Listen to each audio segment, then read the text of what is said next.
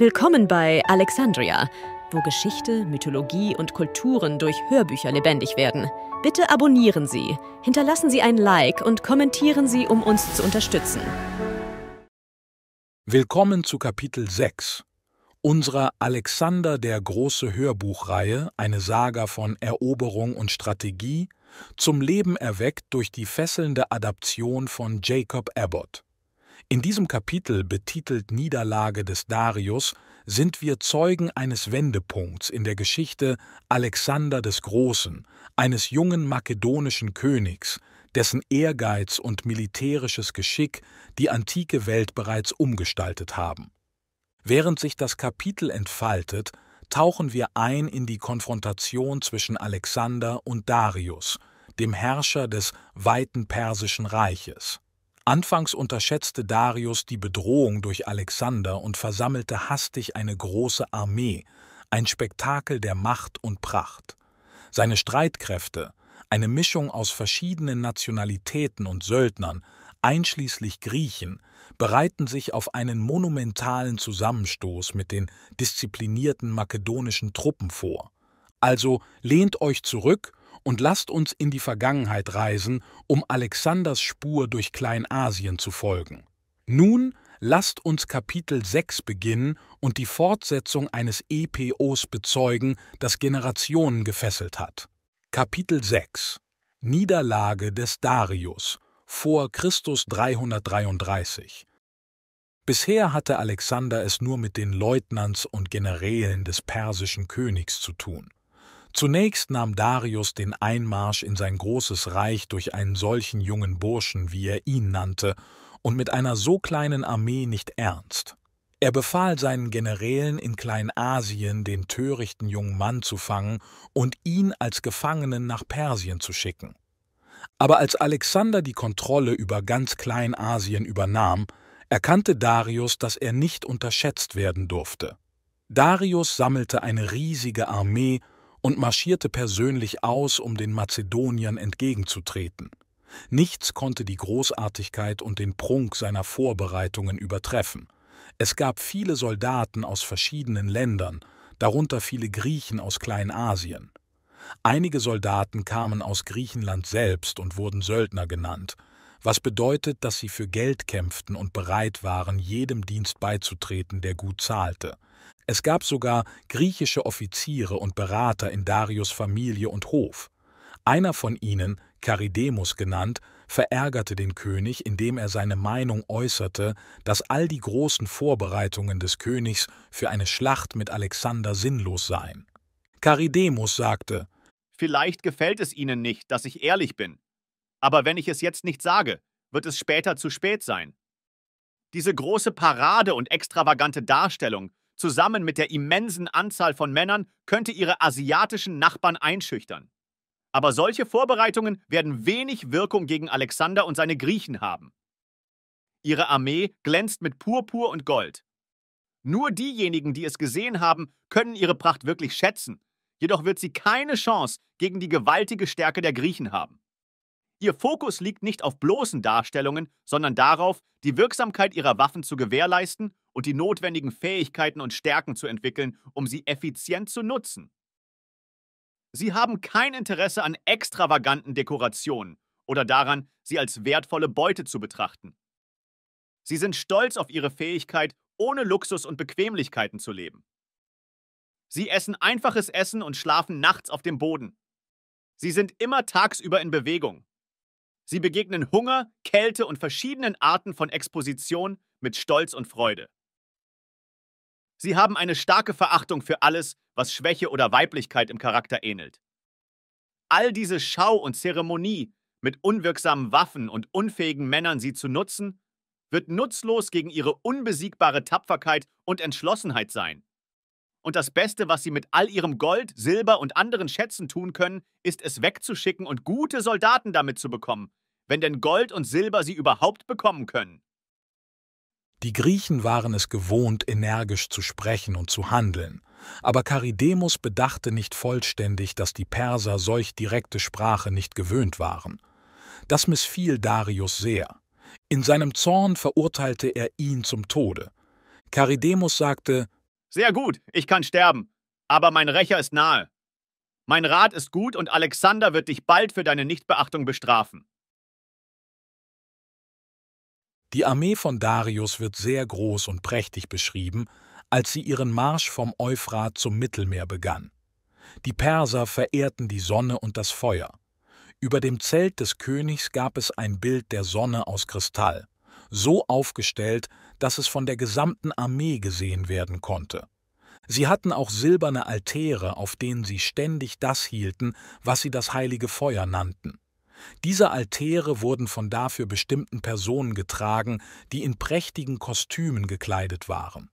Dann kam eine lange Prozession von Priestern und Magiern, die ebenfalls in sehr prunkvollen Roben gekleidet waren. Sie führten die Dienste der öffentlichen Verehrung durch.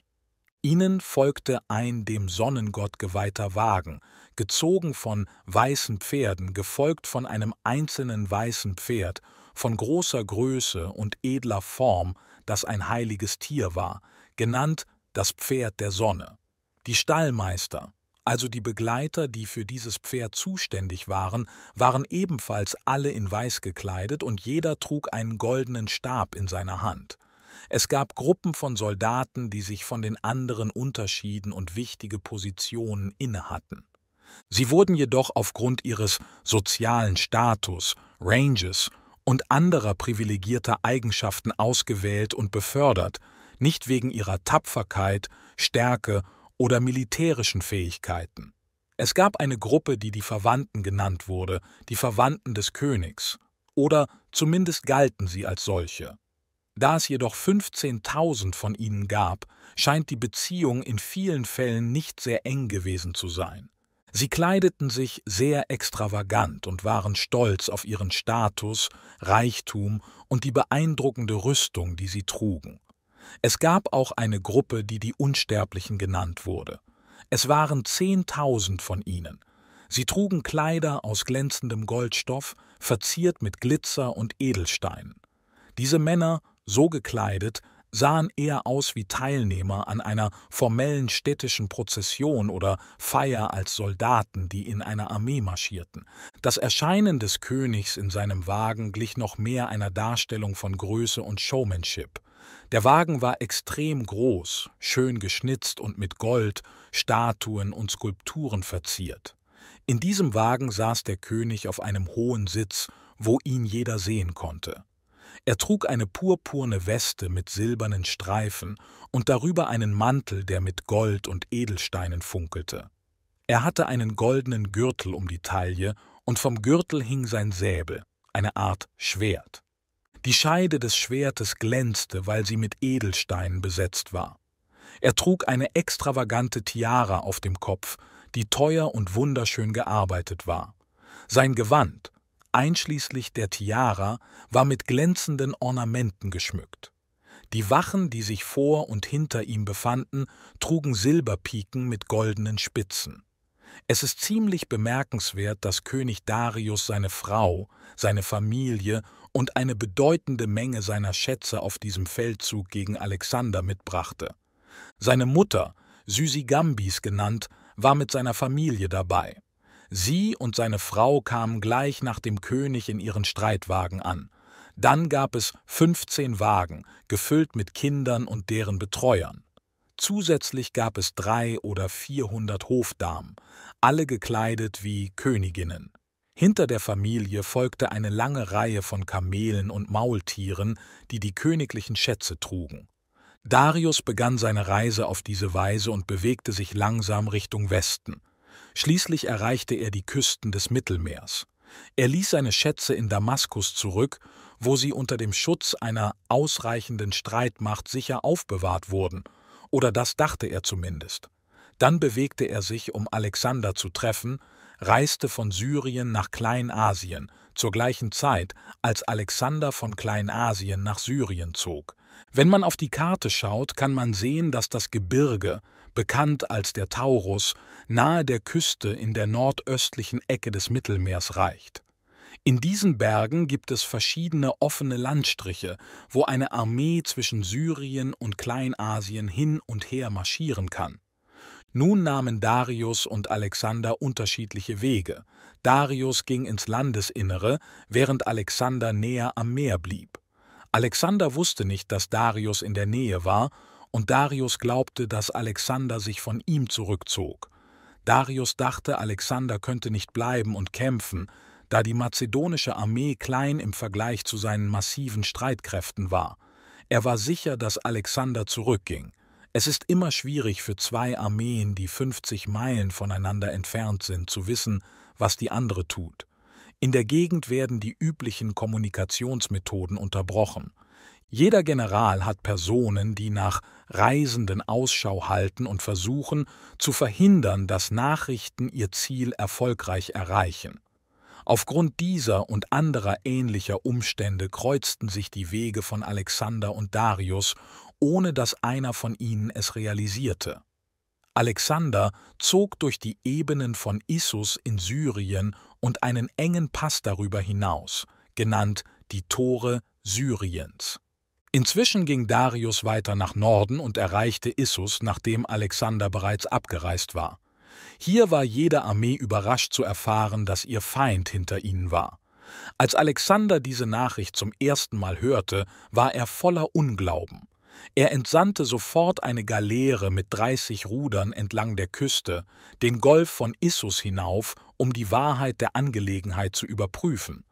Das Schiff kehrte schnell zurück und berichtete, dass jenseits der Tore Syriens das gesamte Land, das größtenteils flach, aber leicht vom Meer ansteigend war, mit den riesigen Lagern der persischen Armee gefüllt war. Der König versammelte daraufhin seine obersten militärischen Berater und informierte sie über seine Entscheidung, schnell durch die Tore Syriens zurückzukehren und die persische Armee anzugreifen. Die Offiziere waren begeistert, diese Nachricht zu hören. Es wurde nun spät am Abend. Alexander schickte eine starke Gruppe von Spähern voraus. Er sagte ihnen, sie sollten vorsichtig sein, Hügel erklimmen und das Gebiet weit voraus erkunden, auf plötzliche Angriffe achten und sofort Bericht erstatten, wenn sie Anzeichen des Feindes fänden. Als es Abend wurde, folgte Alexander mit der Hauptarmee der vorausgehenden Spähgruppe. Sie erreichten den engen Durchgang um Mitternacht. Einmal unter ihrer Kontrolle hielten sie an. Sie platzierten Wachen auf hohen Punkten in der Nähe, um unerwartete Angriffe zu verhindern. Alexander selbst bestieg einen der Hügel und blickte auf die große Ebene unten. Die Ebene wurde schwach von den glühenden Feuern des persischen Lagers erleuchtet. Ein Lager bei Nacht ist immer ein beeindruckender Anblick, oft ehrfurchtgebietend. Für Alexander muss es bei dieser Gelegenheit extrem ehrfurchtgebietend ausgesehen haben. Leise versteckt in den dunklen, düsteren Bergen, mit seiner kleinen, tapferen Armee unten in den engen Durchgängen, konnte er nur wenige Kilometer voraus die unzähligen Feuer der riesigen feindlichen Armeen sehen, die seinen Heimweg blockierten. Er muss das Gewicht seines Schicksals und das seiner Soldaten gespürt haben, alles abhängig von den Ereignissen des nächsten Tages. Diese Nacht war sicherlich einer der intensivsten und feierlichsten Momente im Leben des Eroberers.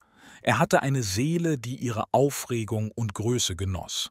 Er war stolz darauf und, als ob er die Szene ernster gestalten wollte, errichtete er einen Altar und opferte mit Fackeln den Göttern, von denen seine Soldaten glaubten, dass sie für ihren Erfolg am nächsten Tag am wichtigsten waren.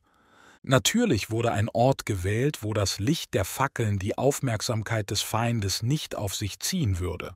Wachposten wurden an strategischen Punkten platziert, um das persische Lager auf Anzeichen von Aktivität oder Besorgnis zu beobachten. Am Morgen begann Alexander zur Ebene hinabzumarschieren.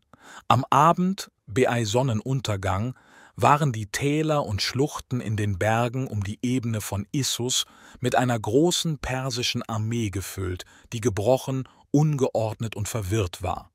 Sie alle drängten vorwärts, um vor den siegreichen Mazedoniern zu fliehen.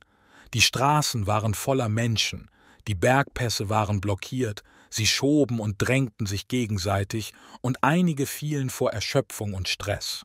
Darius war auch dort, musste aber seine Mutter, Frau und Familie zurücklassen, weil er schnell fliehen musste.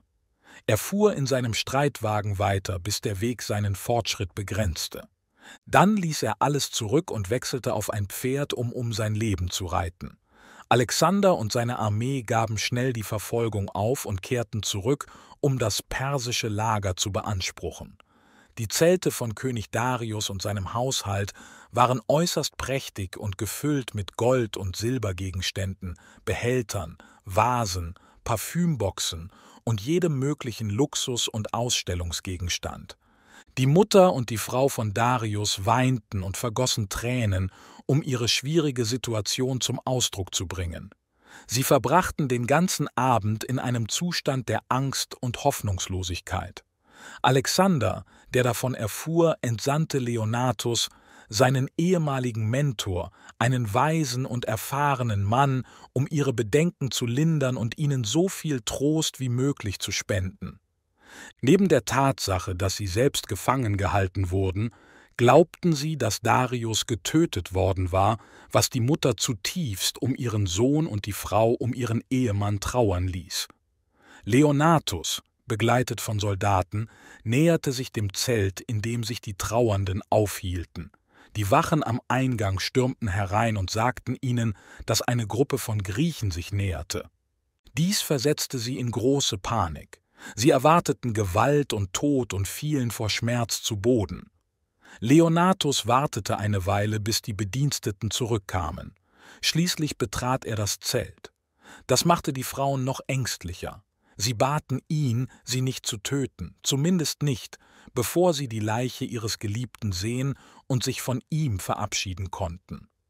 Er sagte ihnen, dass er von Alexander beauftragt wurde, ihnen mitzuteilen, dass Darius am Leben sei, da er sicher entkommen konnte. Was sie selbst betrifft, versicherte Alexander ihnen, sagte er, dass sie nicht verletzt werden sollten. Nicht nur ihre Person und ihr Leben sollten geschützt werden, sondern es sollte auch keine Änderung in ihrem Zustand oder ihrer Lebensweise vorgenommen werden. Sie sollten weiterhin wie Königinnen behandelt werden. Er fügte hinzu, dass Alexander ihm aufgetragen habe zu sagen, dass er keinerlei Feindseligkeit oder bösen Willen gegenüber Darius hege. Er sei technisch gesehen sein Feind, da er sich lediglich in einem großzügigen und ehrenvollen Wettstreit mit ihm um das Reich Asien befände. Mit diesen Worten hob Leonatus die trostlosen Damen vom Boden auf, und sie gewannen allmählich etwas Fassung zurück. Am folgenden Tag besuchte Alexander selbst die gefangenen Prinzessinnen. Er brachte Hephaistion mit sich. Hephaistion war Alexanders persönlicher Freund. Die beiden jungen Männer waren gleichaltrig. Alexander hatte die Weisheit, die erfahrenen Offiziere seines Vaters an der Macht zu halten. Das zeigte, dass Ehrgeiz sein Herz nicht vollständig übernommen hatte, da er eine starke Bindung zu seinem jungen Gefährten hatte. Hephaistion war sein enger Freund und Vertrauter. Alexander tat etwas, was nicht viele Herrscher getan haben, sowohl in der Vergangenheit als auch in der Gegenwart. Er schaffte es, eine tiefe Freundschaft und enge Bindung zu jemandem zu haben, der ihn verstand, ohne dieser Person übermäßige Macht zu geben, die sie nicht bewältigen konnte. Alexander ließ den weisen und erfahrenen Parmenio das Lager leiten, während er den jungen und gut aussehenden Hephaistion mitnahm, um die gefangenen Königinnen zu besuchen. Als die beiden Freunde das Zelt betraten, wurden die Damen irgendwie getäuscht und dachten, dass Hephaistion Alexander sei. Sie sprachen ihn mit großem Respekt und Bewunderung an. Eine ihrer Begleiterinnen korrigierte schnell den Fehler und sagte ihnen, dass die andere Person Alexander sei.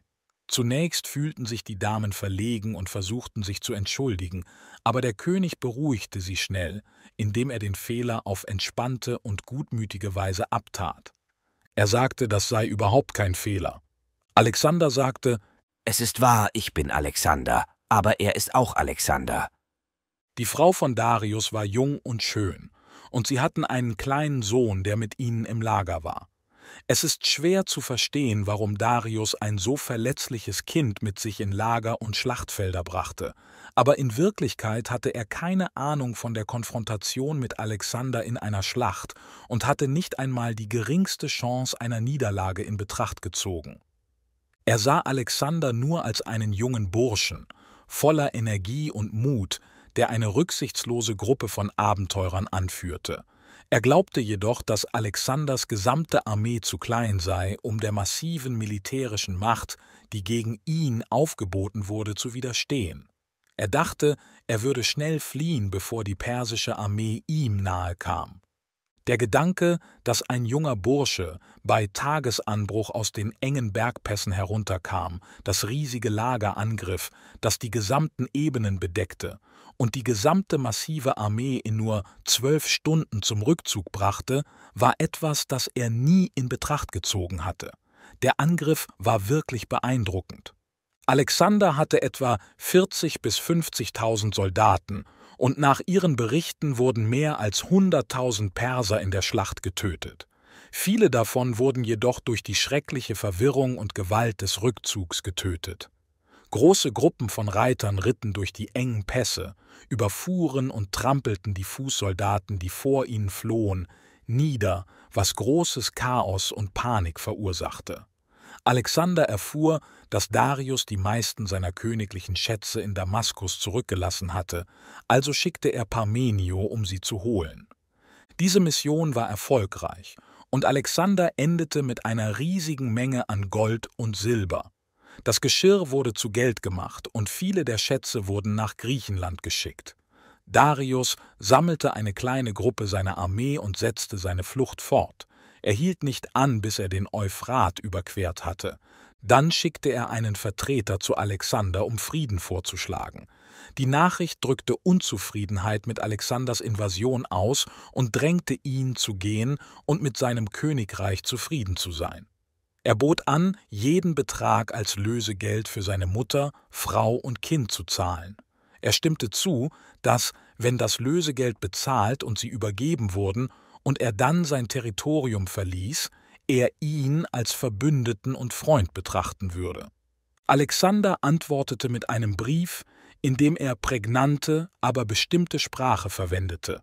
Er sagte, die Perser, angeführt von den Vorfahren des Darius, überquerten den Hellespont, fielen in Griechenland ein, verursachten große Schäden im Land und zerstörten Städte und Dörfer, was ihnen viel Leid zufügte.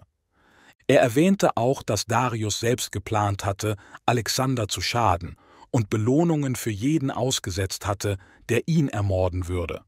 Alexander sagte: Ich verteidige mich, denn die Götter, die immer das Rechte unterstützen, haben mir den Sieg gewährt. Ich bin jetzt der Herrscher eines bedeutenden Teils von Asien und dein König. Wenn du dies akzeptierst und mein Untertan wirst, werde ich dir deine Mutter, Frau und Kind zurückgeben, ohne eine Zahlung zu verlangen. Und unabhängig von deiner Entscheidung bezüglich dieser Vorschläge, wenn du in Zukunft über irgendetwas mit mir sprechen möchtest, werde ich nicht auf das achten, was du sendest, es sei denn, du adressierst es an mich als deinen König. Am Ende dieses bedeutenden Sieges ereignete sich etwas, das Alexanders Güte und warum er von allen um ihn herum so beliebt war, demonstrierte. Er begegnete vielen Gesandten und Botschaftern aus verschiedenen griechischen Staaten am persischen Hof. Diese Personen, zusammen mit anderen Gefangenen, kamen unter seine Kontrolle. Nun waren die Staaten und Städte Griechenlands, alle außer Sparta und Theben, die letzte Stadt, die er zerstört hatte, anscheinend in der Konföderation vereint, durch die Alexander unterstützt wurde. Es scheint, dass es in Griechenland eine verborgene Feindseligkeit gegen ihn gab, und verschiedene Gruppen hatten Boten und Agenten an den persischen Hof geschickt, um bei Verschwörungen und Strategien zu helfen, Alexanders Pläne zu stören und zu untergraben. Sogar die Thebaner, die zerstreut und ohne Organisation waren, hatten auf diese Weise Vertreter gesandt. Nun entschied Alexander, nachdem er darüber nachgedacht hatte, was er mit diesen Boten aus seinem eigenen Land tun sollte, sie alle als Verräter zu behandeln, außer den Thebanern. Laut ihm war jeder außer den Thebanern ein Verräter, weil sie heimlich gegen ihn arbeiteten, obwohl sie behaupteten, durch formelle Vereinbarungen seine Freunde zu sein. Alexander sagte: Die Situation mit den Thebanern ist völlig anders. Ich habe ihre Stadt zerstört, also haben sie jedes Recht, mich als ihren Feind zu sehen und alles zu tun, was sie können, um mich zu stoppen und ihre verlorene Stadt und Macht zurückzuerobern. So setzte er sie frei und schickte sie mit Zeichen des Respekts und des Lobes fort. Da die große Armee des persischen Königs besiegt worden war, erwogen keine der kleineren Königreiche oder Provinzen auch nur den Widerstand. Sie ergaben sich nacheinander, und Alexander wählte seine Gouverneure, um sie zu regieren. Er setzte seinen Weg entlang der östlichen Küsten des Mittelmeers fort, ohne auf Hindernisse zu stoßen, bis er in der einflussreichen Stadt Tyros ankam. Während wir das Ende von Kapitel 6 in unserer fesselnden Alexander-Hörbuchreihe erreichen, befinden wir uns am Rande eines entscheidenden Moments in der Geschichte. Unsere Reise mit Alexander war ein Gewebe aus taktischem Genie und unerbittlichem Ehrgeiz, und die Saga entfaltet sich mit dramatischer Intensität im kommenden Kapitel, die Belagerung von Tyros. In Kapitel 7 tauchen wir ein in eines von Alexanders wagemutigsten militärischen Unterfangen. Die Bühne ist bereitet in der Inselstadt Tyros, einer gewaltigen und wohlhabenden Festung im Mittelmeer. Bekannt für seinen robusten Handel und seine Seemacht, stellt Tyros eine einzigartige und entmutigende Herausforderung für Alexanders Eroberung dar. Klickt auf das Video, das bald auf eurem Bildschirm erscheinen wird, oder findet den Link in der Beschreibung, um in den nächsten Teil von Alexanders außergewöhnlicher Reise einzutauchen. Die Belagerung dieser Stadt testet nicht nur die Grenzen seiner militärischen Strategie, sondern markiert auch eine signifikante Entwicklung in seinem Charakter. Seid Zeugen der außerordentlichen Ingenieurskunst, des strategischen Manövrierens und des heftigen Kampfes, während Alexander die Belagerung von Tyros orchestriert. Dieses Kapitel ist ein Zeugnis seiner militärischen Geschicklichkeit und eine Reflexion über die sich wandelnden Gezeiten in seinem Ansatz zu Führung und Eroberung. Bleibt dran für das nächste Kapitel unserer Serie, wo Geschichte lebendig wird mit Geschichten von Tapferkeit, Strategie und den Komplexitäten einer legendären Figur. Vergesst nicht, unseren Kanal zu abonnieren für die neuesten Updates auf dieser fesselnden Reise durch die Zeit. Teilt das Erbe Alexander des Großen mit anderen Geschichtsbegeisterten und lasst seine außergewöhnliche Geschichte euer Verständnis der Vergangenheit bereichern.